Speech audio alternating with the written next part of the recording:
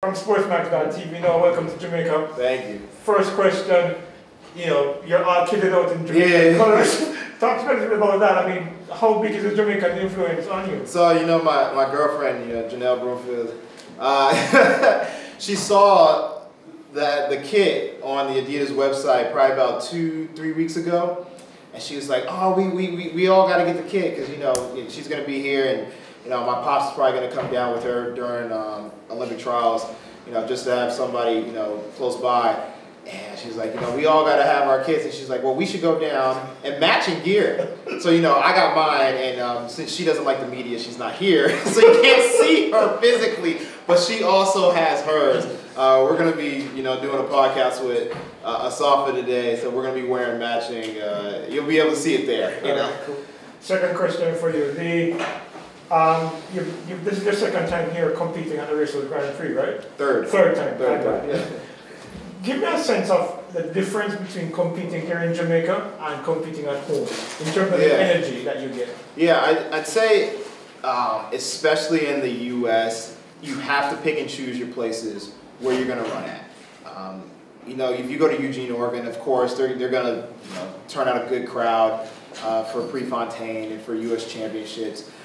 But they're mostly a distance, involved love. Of course, they love all the events, but really distance. I'll go to New York, but all the other, cities, it's like, you might get something good, you might not. It's a very coin flip, unless it's the Olympics. When you go to Jamaica, I tell everybody, you're treated like a freaking rock star. Like it's nothing that you're gonna get anywhere else. Like all of a sudden, people know who you are. And they're giving favors for you, and just like they act like you're freaking Will Smith or something. And I'm like, goodness gracious! I came here. Me and Janelle were here, last year in October, late October, and we were just here for 3 days. And I went to the hotel, and once they figured out who I was, and it was like, oh no, you can't stay in that room. You got to stay in this room. I'm just like, it's just 3 days. It's like, no, you got to stay here. You got to stay here. I'm just like, oh wow, like I'm not used to that treatment. Next question? Yes, Brian? Garfield Jones, Television Jamaica. Noah, the talk about world records, it's high in the air. You see Fred getting in the conversation. Do you still get up daily and say, hey, I'm going to break a world record today, or when it comes, it comes? Every day it's in the back of my mind. Every day I train as if I'm getting closer and closer, because every year I get closer and closer. Especially this year, we've made a lot of headway in our 100-meter training, and I'm very eager to show everybody how much headway we've made on Saturday, because it's been consistent. It's one thing when you get it once or twice in practice, but we've been seeing it happen week after week, run after run, and I believe that the 150 proved that we've been making progress on both ends, on the 200 side and on the 100 side. And of course, the world record is always going to be in the back of my mind, but Olympic golds are Olympic golds, and nobody can take those away from you. Follow up to that, which one of them would you say would be easier? Easier? One or the two? Definitely the two. The 200 is definitely going to be easier. I have a firm chokehold on the 200 meters right now. And I'd say I'm kind of just letting everybody play their cards for now, and I'll play one of my spades at New York, but I'll definitely play some jokers, big and small, after the Olympic trials and during the Olympic trials, and then of course for the Olympics. Last one for me. You're running at the Racers Grand Prix in Usain's backyard. Yeah. How special would it be to put on a special time in the National Stadium? As I was going through the hallways last year, they're walking us through the tunnels and the back alleyways, and I've done that tons of times for brand new stadiums and Oregon and New York. But as I was going through there, I was like, oh wow, Usain Bolt has come through this tunnel. Johan Blake has come through this tunnel. Asafa Powell, Nesta Carter, and they've dropped crazy times on this track. It's like, all right, I want to add my name to that list, and I've done it in the 200. It's like, okay, now I want to do it in the 100. I want to prove that I'm a doubler.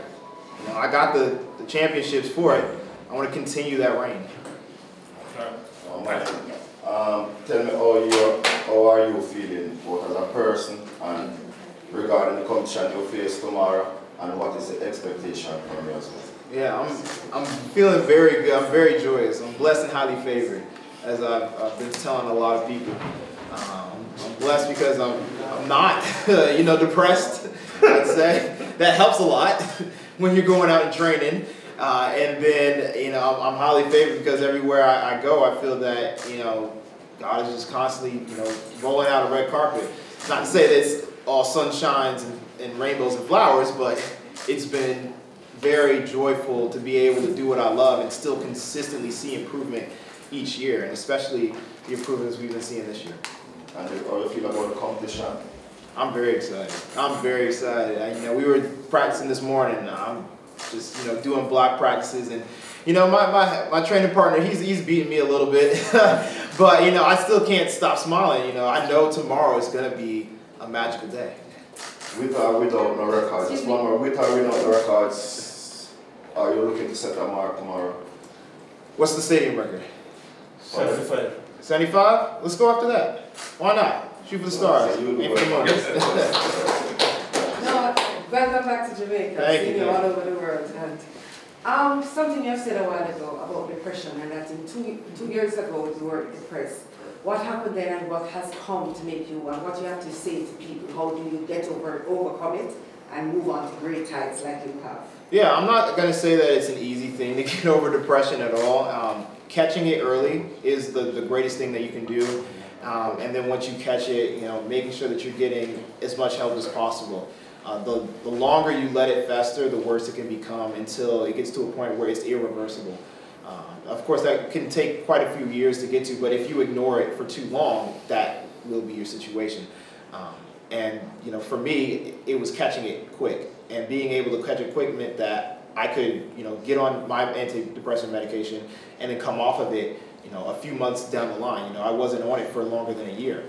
And thankfully, I was able to say, okay, let's now get back to that energetic person that I am. And keeping family and who I want in my circle very close to me was extremely important as well. And it helped me get back faster and faster. Okay, good. Excuse me, sir. No, final question from me.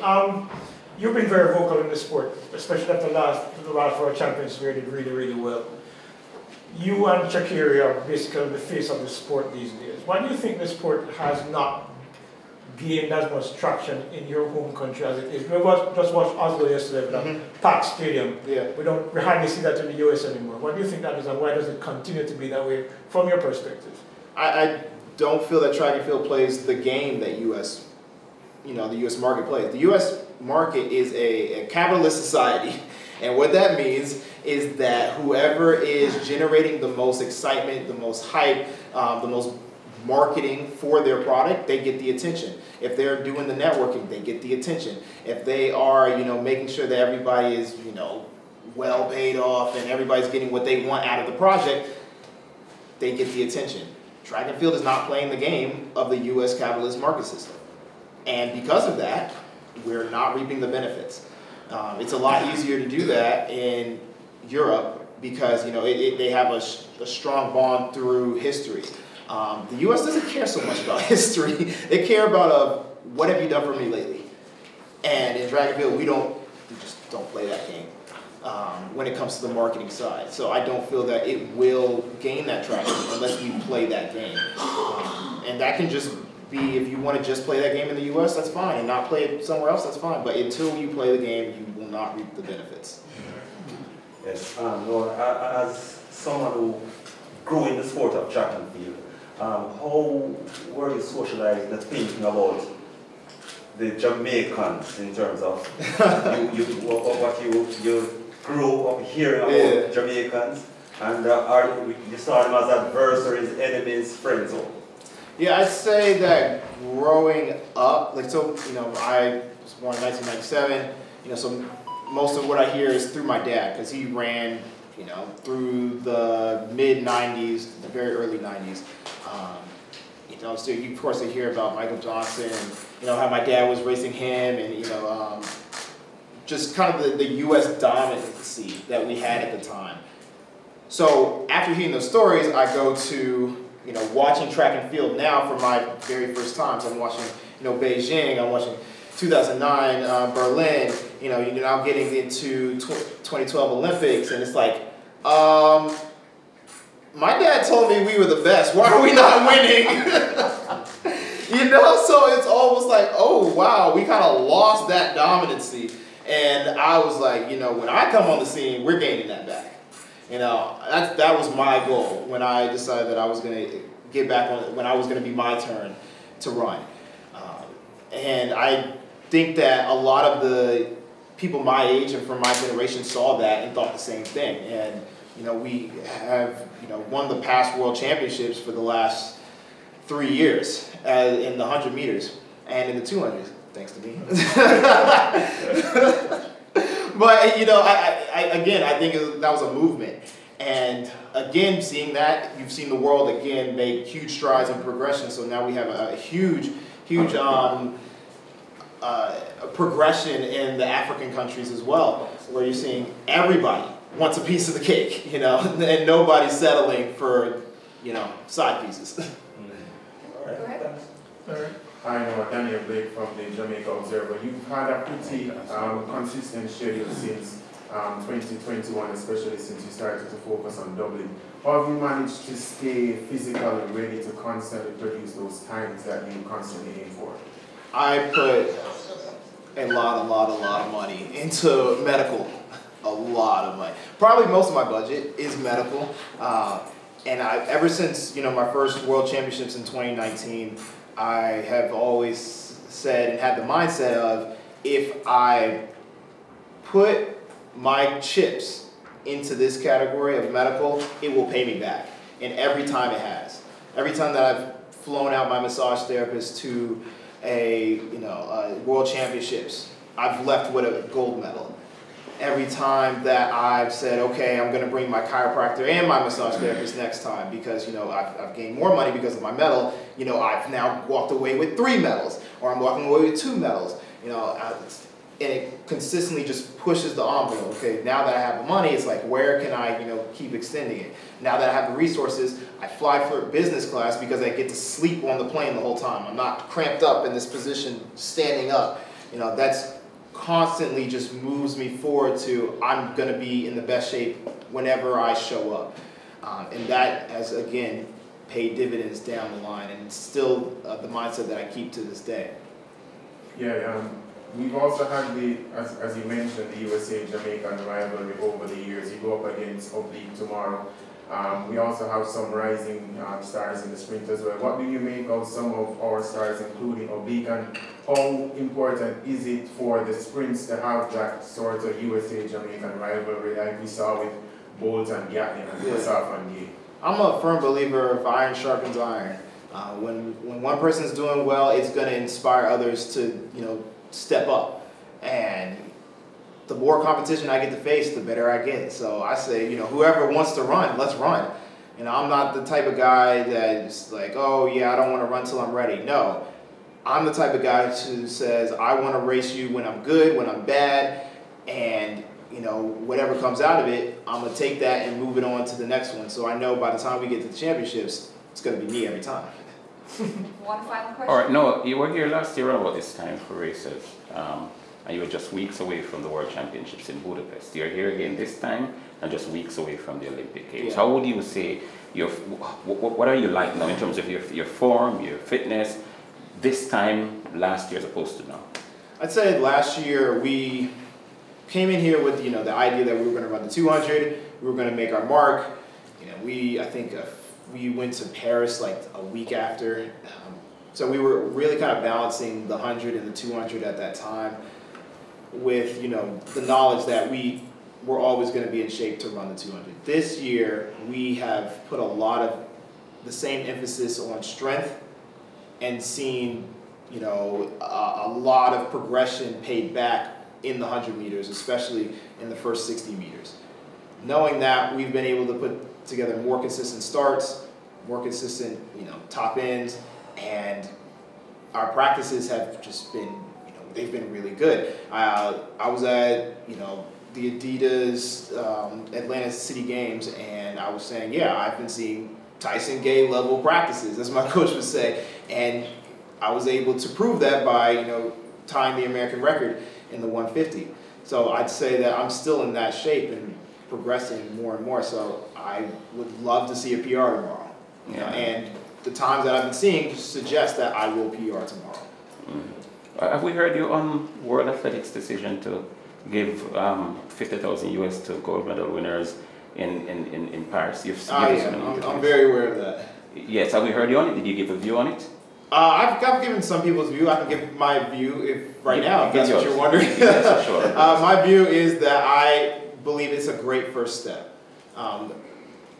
Like I say before, putting track and field in front in the leading position always is a great thing. If we're leading other sports in the Olympics and saying, hey, we're going to be the first, I think that's a great move.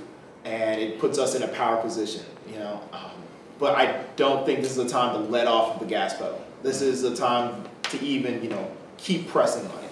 You know, just this, again, great first step. What's the next move? Keep going with it. And in boxing yesterday, a couple of days ago, said they're giving gold medal winners 100,000 at Paris Olympics. Love it. Now we got to make sure that we're going to be able to keep pushing that envelope just like every other sport.